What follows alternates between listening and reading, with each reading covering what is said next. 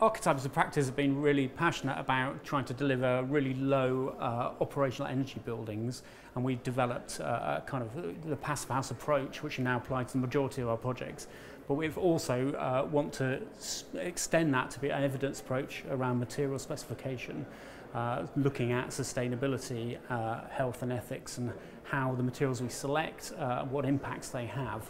And as part of that process, we've been doing research in-house, which we've shared today, trying to show how we can then communicate that to clients. So building up the databases of reports, articles, research, carrying out our own research as well into products, particularly in terms of internal air quality, and how those impact on occupant health and satisfaction, and how much they enjoy our buildings. The key drivers for specification, I think carbon is a big factor. I mean, we have to tackle climate change, and particularly in terms of embodied carbon. So I think, again, it's really important to understand that in new buildings, that embodied carbon is a really significant part of the impact, and that impact is happening now and immediately, and creating climate change now, whereas when we're generating low energy buildings, those operational savings are only occurring over time.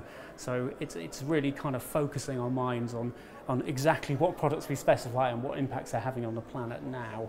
And it's actually a real opportunity for designers to actually make a difference. One of the things that really stood out for me from the discussion today was just actually once you start visualizing the impact. So for example, when David was talking about where do things go from our buildings? Where does the waste actually go? And it's a very kind of current issue. Is the recent sort of on television, people tracking our recycling. Where does it go? And it's the same is true for the construction industry. And actually, I think there's a very low level of understanding about what actually happens to the stuff, particularly when we sort of take it out of buildings. And so for me, that was really kind of interesting to start visualizing that, so for everybody in the room to kind of start to see that journey. Outcomes are the really important thing here. So you can have design standards, you can design to them, but actually how does the building perform, and again with procurement, whether those ideas and principles are more than just tick box exercise but translated into something different, something new. And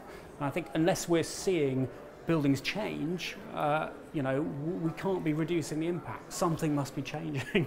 We've got to see that change and make it tangible. I think the whole idea of post-occupancy evaluation can seem like quite a dry topic, which is again about kind of meetings and notes and reports, but actually there is something really tangible about going back to a building, and there's a technical aspect of that. So we're getting our feedback from the University of East Anglia and seeing that on a daily basis, how the spaces are performing, how comfortable people are.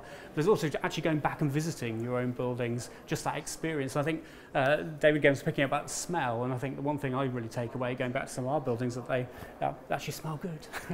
And I think that's something architects should aspire to, buildings that smell good.